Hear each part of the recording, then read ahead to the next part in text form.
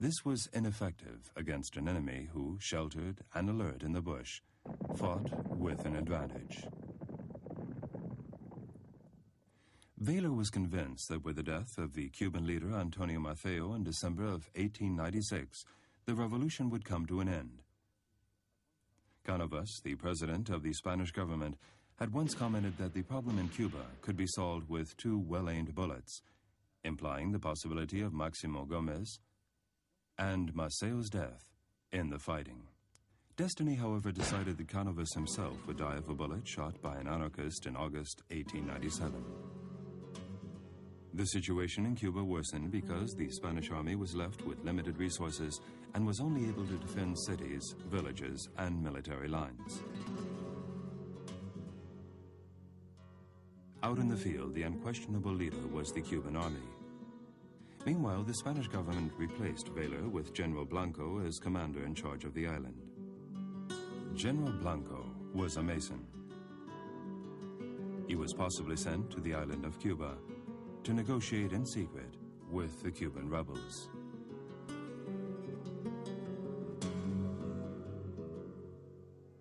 For the Spanish cabinet of Sagasta, 1898 started out very well indeed. Cuba and Puerto Rico were governing themselves. And there was peace in the Philippines after the Biak-Nabatok Treaty between General Primo de Rivera and the Tagalog leader Aguinaldo, Rizal's successor. Although confident of a victory in case of conflict, Spaniards had other things on their minds. The bullfighting season, the celebration of Carnival, and the season's new theater productions.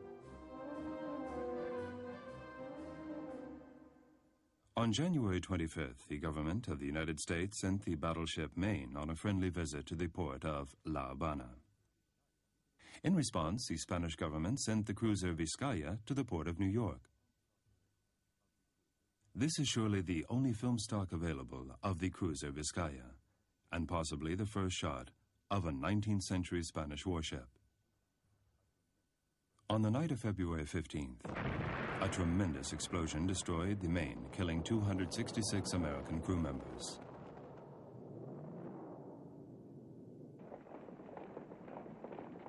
International tensions increased after the incident, and the already difficult relations with the United States worsened. The unfortunate explosion of the Maine was used as an excuse to declare war. The Americans would not permit a joint commission to investigate the cause of the explosion. Although the Americans claimed it was caused outside the hull, possibly by a submarine mine, the Spaniards said they had not seen dead fish in the bay and insisted the explosion occurred inside the ship, possibly due to the boiler or by the spontaneous combustion of gun cotton with which they loaded the torpedoes. 13 years later, in 1911, the remainder of the hull was re-examined on dry land, and an American commission ratified their conclusion, though with some variations. Immediately afterwards, they decided to sink the remains of the ship in the open sea and to close the investigation. It would be many years later when the father of the American atomic submarine, Admiral Rickover, would declare that the explosion on the Maine could have been caused by an internal and spontaneous combustion of the coal cellars, discarding the idea of sabotage and criticizing the superficiality of the U.S. Investigation Committee. The explosion of the Maine, together with American sympathy for the Cuban cause, certain sectors' annexionist ambitions toward Spanish possessions, and the government in Washington's conviction that Spain could not win against the revolution in Cuba, made war inevitable.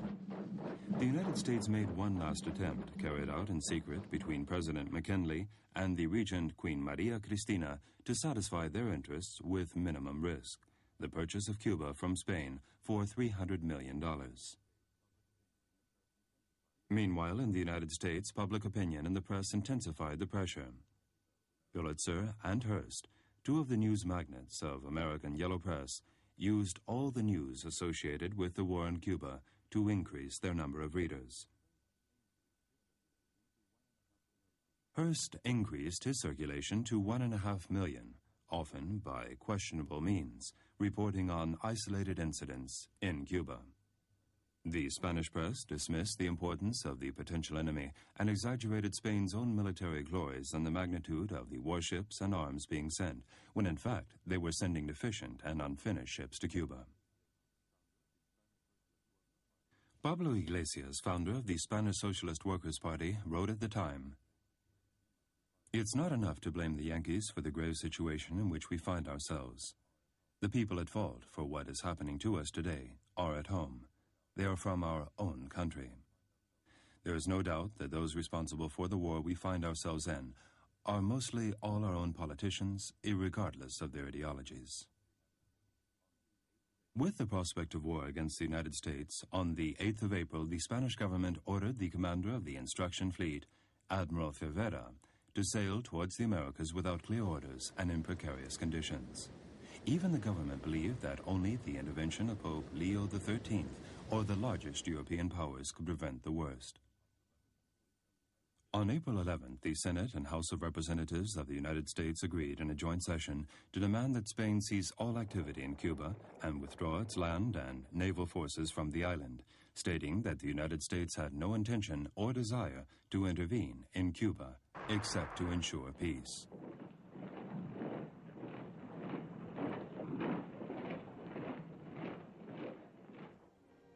On the 21st of April, the United States declared war against Spain, and the following day President McKinley gave the order to blockade the Cuban ports, calling for 125,000 volunteers to join the armed forces.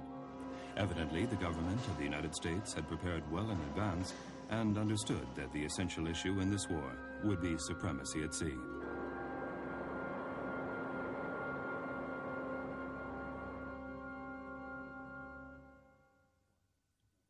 With this in mind, they sent 3 squadrons to the Spanish island colonies.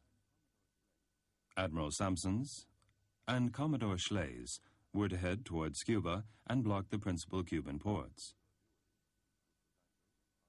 while Commodore Dewey's, which was anchored in Hong Kong, was to leave for the Philippines.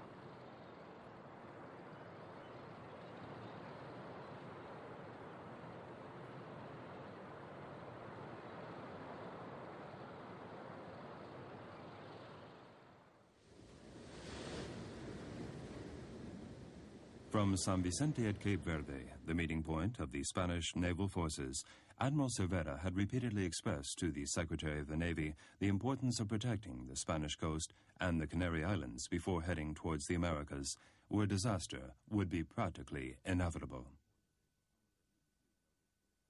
On the 24th of April, however, he received notice that a special meeting was held in Madrid, in which 19 admirals decided the strategy to follow.